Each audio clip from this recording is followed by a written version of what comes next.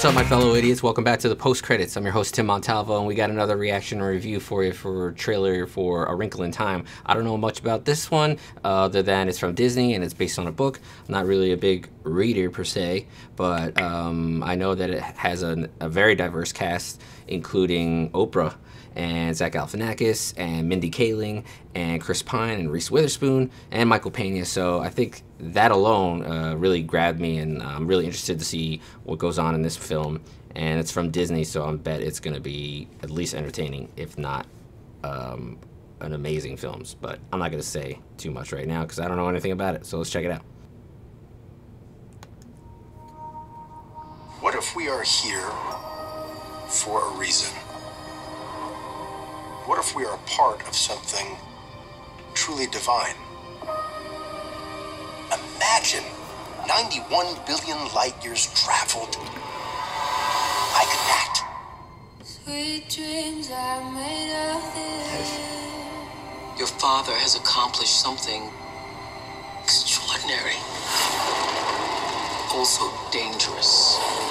Everybody's looking for something. He's trapped by a darkness that's actively spreading throughout the universe.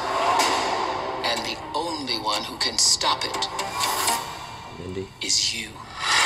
Be a warrior. I'll try. Sweet dreams are made of this.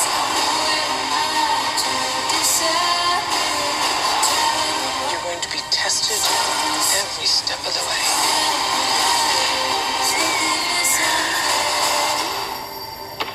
Trust nothing. Darling, time for dinner. Are you lost? Stepford wives. Stepford families. The only thing faster than light is the darkness.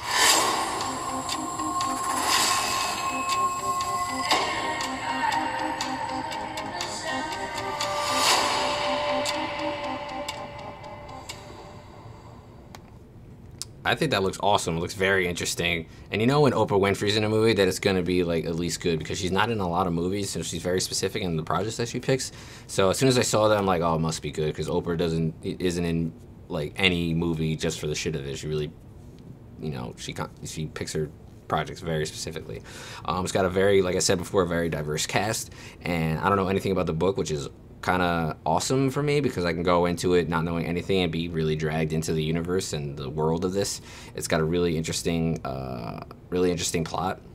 The effects look great. I mean, it's Disney, so it's definitely going to be a spectacle. The director, Ava DuVernay, I don't know if I'm pronouncing that correctly, she directed Selma, and she's been the miscellaneous crew on a lot of other films. She's been in the industry for a long time, it seems, but I think Selma is the only big budget thing that she ever directed.